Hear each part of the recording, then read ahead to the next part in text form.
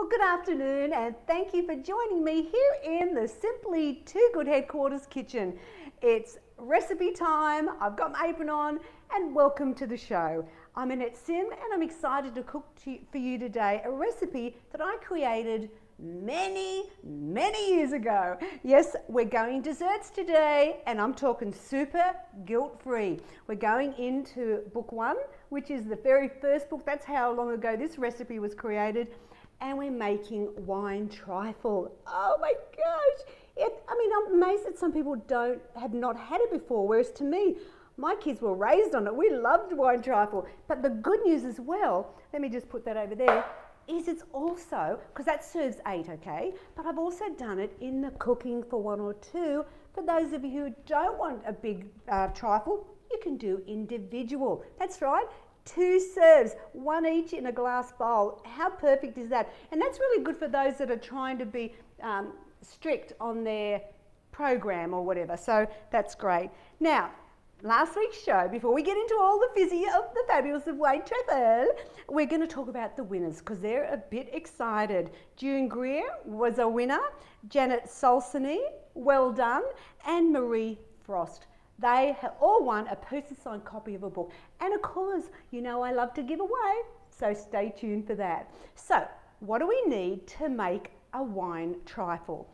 It is the easiest dessert, truly. It's sort of layer upon layer of fabulousness. So what we're going to start with is the custard. And so we want 2 cups of skim milk. I want 2 tablespoons of custard powder and 1 tablespoon of white sugar. We're also going to put in half a teaspoon of vanilla essence. So that's the custard. Then we need the fruit. And so today in the recipe, it's the peaches. We want 800 grams of peaches in natural juice. And so we will do that. Then we make the jelly and we need a sachet. And I always use the jelly light because I'm looking at cutting the calories down and the sugar. And so I'm using strawberry in this recipe because I like it the way it balances off with the jam in the rolls. In the rolls, we've got the 6 mini jam sponge rolls, and I've got my plonk here, and I stole some Galway pipe from Billy. I know, it's a fabulous port. Let's make this trifle amazing. And I've got 60 mils of port, but you could also do sherry if you wished. So what I'm going to do first is make the custard. Alrighty, so let's get my pan, or my pot. What we do is put in the milk. Now, if you wanted to, you could actually, if you wanted even creamier custard, you can actually do trim milk, you know, the 2%. It just puts the fat count up a bit higher, but don't worry, it's okay. You know, it's up to you. Now what we're going to do is put in a tablespoon of white sugar. Let me get my trusty little 15 ml spoon. Okay, so we want a tablespoon of sugar. We want half a teaspoon of vanilla. Hello, if you've just joined me, we're making a guilt-free dessert today. That's right, it's wine trifle out of cooking for 1 or 2, as well as the book 1. All right, so we want half a teaspoon. Let me move my spoon down. Half a teaspoon of vanilla essence. In we go. Fabulous.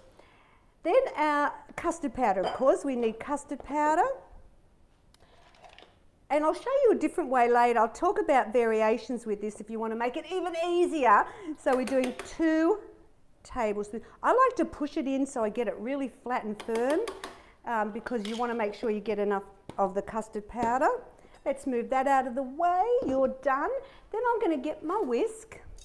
And notice I haven't turned the heat on yet. I want to get this all ready before I do that. So then I'm mixing it together until it's all dissolved. Looking good. Now I'm going to put my heat on, and I'm not going to make it really hot. I'm going to go up to about 3/4 of the way, and this is where you have to stand. I'm sorry you can't go anywhere right now. It's all about the custard, and you will need to be a stirrer. That's right. We don't want to walk away from the custard right now. We want to keep stirring until it boils. Now the key is why I didn't put this up to a really high temperature is because with the milk and the sugar in it, it can burn on the base. So don't have it full pelt. We want it on a slower heat, and just take your time with it and it will be fabulous. Now, because I need cold custard and I need set jelly, I've already preempted the whole thing and I've got them ready to go, so you will see the whole trifle completed on the show. So I get 2 trifles in my house today. We're very excited. I've got friends, I'm going to friends for dinner on Saturday night, and I've already said to them, would you like a trifle? Guess what they said? Yeah. All right, so this is one trifle, book 1. It serves 8. Now, the thing is, you can make it for 2 if you want, as I said earlier. So this is where you get the great options in that cooking for 1 or 2. Now, if this was an English trifle, because we're going to England today, this is where trifle was invented. Thank you, England, favourite dessert. So in England, you'd probably put full fat milk in the custard. You'd also put a lot of cream in it. And this is where we don't go there, people. No, we're talking heart attack in a spoon. So instead of it being at least 25 grams of fat a serve, yes, get ready, 1.6 grams of fat per serve, done my way. That's right, guilt-free, and it's not a high-calorie dessert either. And as I go along, I'm going to talk about the different variations you can do. So if you're going, Annette, I can't be bothered making custard, I mean, really, it's not hard, okay? But if you really are in a hurry, then you buy the low-fat Paul's custard. You need 600 mils, and you've got that. This is looking like it's nearly ready.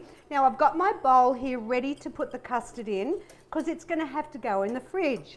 Now once it's boiled, pour it in, and I'm going to show you a little trick you might not be aware of. Because we used to have custard all the time as kids. Banana custard with nutmeg. Oh, I loved it when I was a kid. But you know what would happen? Mum would make the custard, and people would fight over the skin that comes on the custard. Not me. Did you like the skin, Bill? No, but people do. So I wonder, if you're an oldie like me, did you like to eat the skin off the custard? I want to know in the comments, because are you a skin on or skin off? Woohoo! Look what's happening. So it's boiled. Yeah, because, I mean, you know, in the olden days, custard was a really big deal, because we didn't have all the options back in the day. So, did you like the skin of the custard? I'm going to put this in my soapy sink. It can be soaking. I'm going to get rid of my cooktop. Put that over here. Now, let me show you what you do with the custard, all right? So you get some cling wrap. So normally you'd either put that in the fridge like that, or you'd put cling wrap on the top. No, let me show you a different way. And I tell you in the recipe, so if you've got the book, you will be told this, but what you're going to do is you're going to put the cling wrap, zoom in on it, Billy, on top of the custard itself. All right? I'm going to put a little bit more cling here. So what happens is you're touching the custard with the cling wrap, and that means when it's set, and I'll show you in a minute, there's no skin on the top. I know. So that is your tip for today. All right, so that, thank you, Billy, will go in the fridge. Now, what we're going to do is the jelly. All right, so let me boil my kettle. I did boil it just before we started, so it should be good. Now, you just get a sachet of the light jelly. Now, I do say strawberry in the recipe, as I said, because I like the colour match with the jam, but you could do any colour you like. Really, it doesn't matter. So I've put the sachet in, remember it's the light, and we're going to do a cup, and I've got a cup of cold water in the fridge, and Bill's going to get it out for me in a minute once I've done this, because this is a really quick way to dissolve the jelly, and it sets quicker. So what you do is I'm going to get my whisk and just pour the hot in. That's right. Now you need to make sure all of it dissolves, okay? So, And this is where we've saved a few calories as well, because the normal jelly is just full of sugar. And you could do any colour you like. So if you've got green or orange or purple, I don't care. You can choose. So I've mixed this up. This looks like it's good, but I'll tell you how to make sure. Get a dessert spoon and look at it. And if it's all clear and you can't see little sugar bits, then you know it's done. It's dissolved. So what you do now, Bill, can I have the cup of cold water? This is a really good idea to quicken the time it takes to do the jelly. So I've got a cup of cold water. In we go. Because in England, they often would just pour the jelly over the cake, because they do a sponge and it would soak into the cake. I don't particularly like it like that way. I want the jelly. Billy, in the fridge, thank you very much. So we've done the custard, we've done the jelly. Put in the fridge, and really, to be honest, when the jelly is set, your custard would be set at the same time. All right, so now we're going to drain the peaches. So like you can see, it's not hard to do. It's just layer upon layer of fabulous. So, oh yes, in the cooking book 2 it says raspberry jelly, because I like to be different. You can do raspberry or strawberry. It really is, they're both lovely and red, and that's what matters. All right, so 800 grams of peaches. Now I've got my draining thing here. It's better not to buy the syrup because that's really sweet. And so we're going to drain that. And what I'm going to do is I'm now going to cut up the peaches, all right, because we don't want big, like there's a really big piece of peach there. We don't want that. So what you do is you just go through, because I want to spread the love of the fruit. And I'll tell you later how, you know, if you don't want, say, I don't like peaches. Well, you know what? I'll tell you in a minute what you can swap it for. I just find peaches are around all year. Sometimes I've done strawberries and mixed berries, but then that can get expensive. So if you're looking for a cheap, this is not an expensive dessert, then peaches are good. Right, so we're going to move that to the side. And now we're going to do the cake.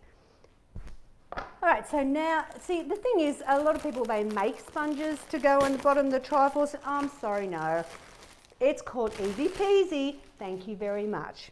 So we have 6 rolls here. And all we have to do is cut them into slices. Now, I've got my pot there. Here's my trifle bowl, bit fabulous. And we've got the 6 jam sponges. And I'm going to use my red knife for this. And what you're going to do is cut them into thin slices, okay? See what I'm doing? And look what you get. You get the beautiful round shape of the jam. You could use plain sponge pieces if you want.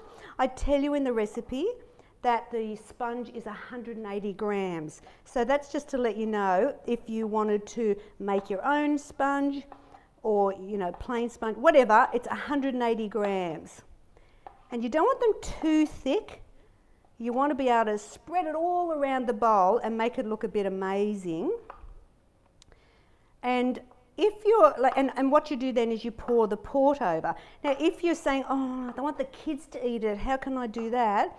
Well, I've done it where I did half with alcohol and half with just orange juice.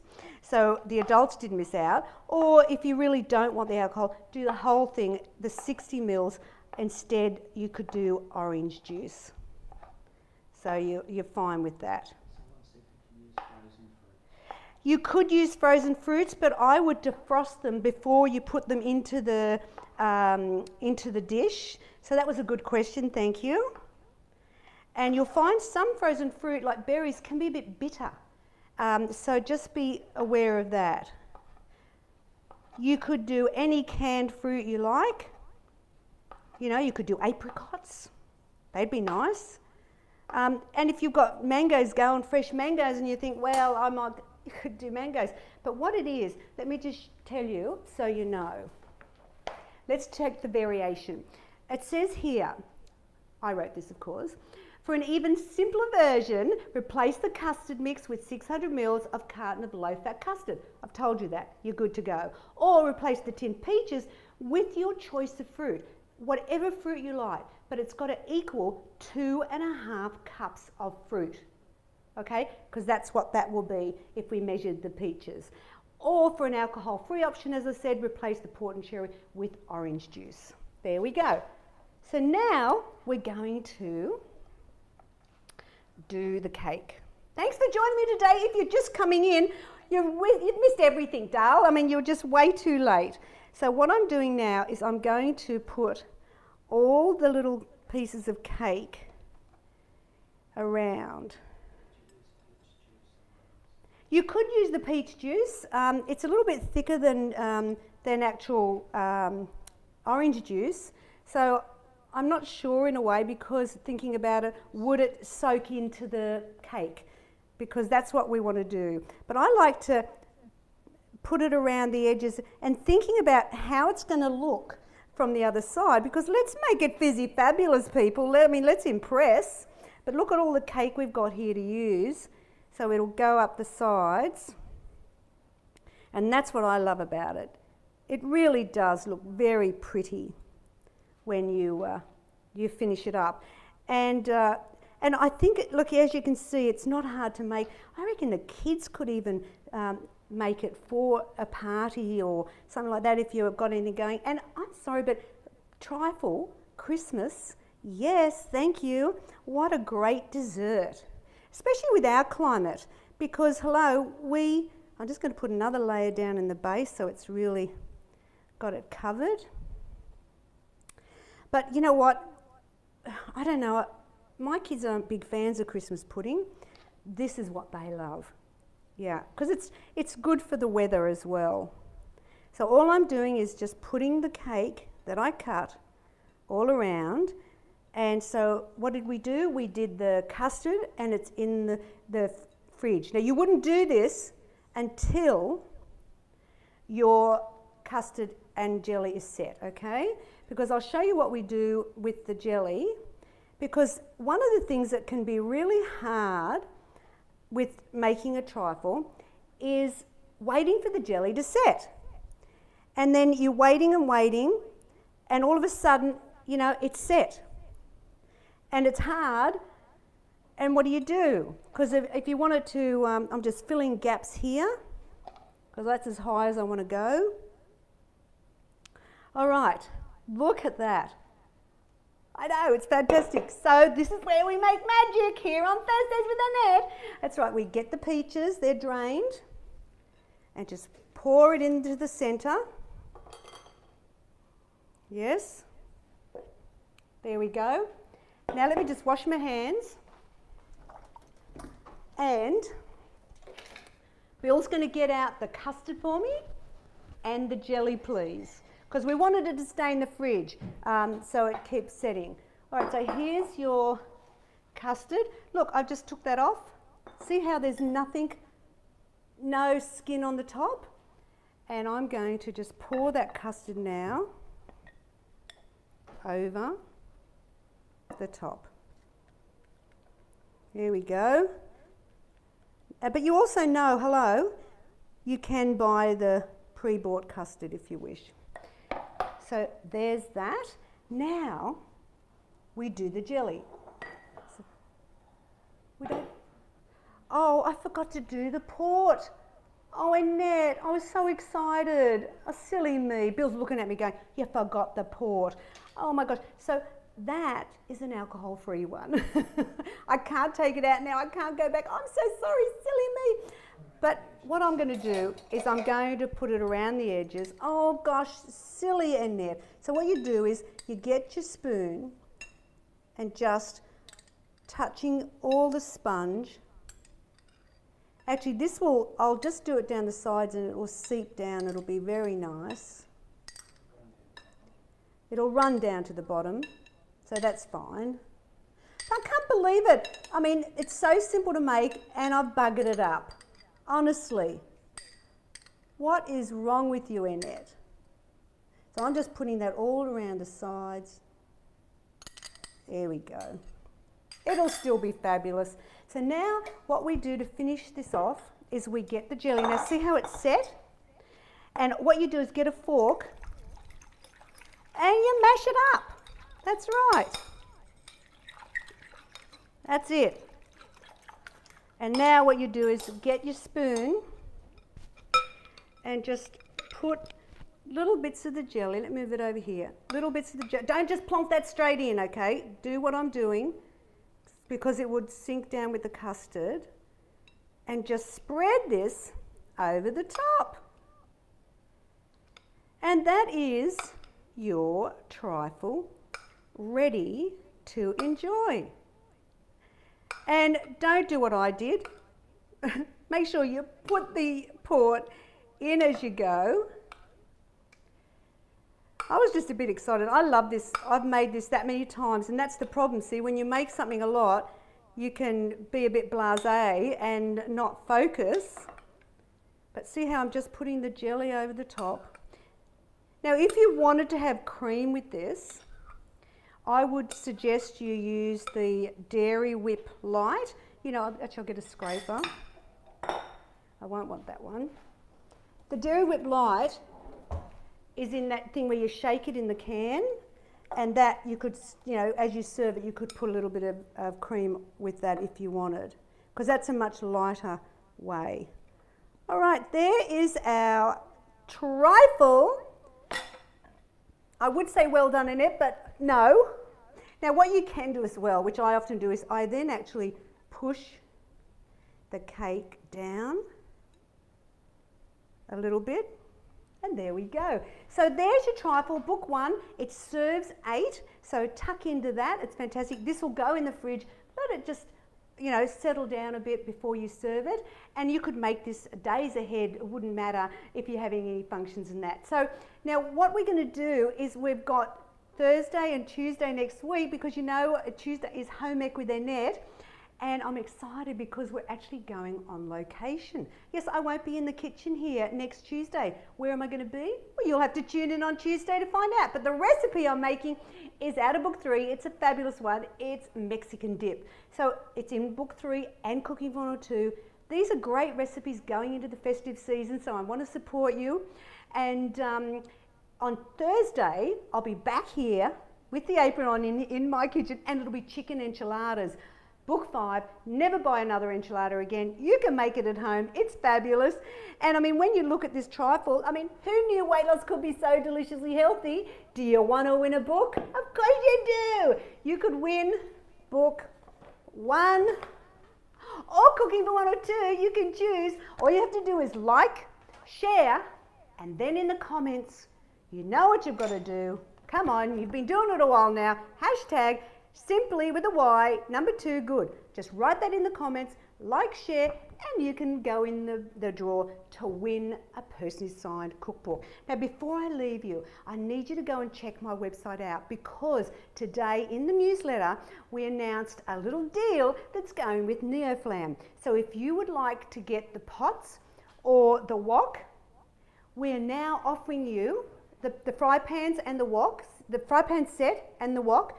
We're now offering half price on the glass lids. I know, it's so good to have a lid if you need it, and this way you can afford it. So check that out on my website, simplytoogood.com.au. And here we go, the trifle done and dusted. Look at the cake, doesn't it look amazing? Thanks for joining me on Thursday, and I'll see you on location on Tuesday. Bye now.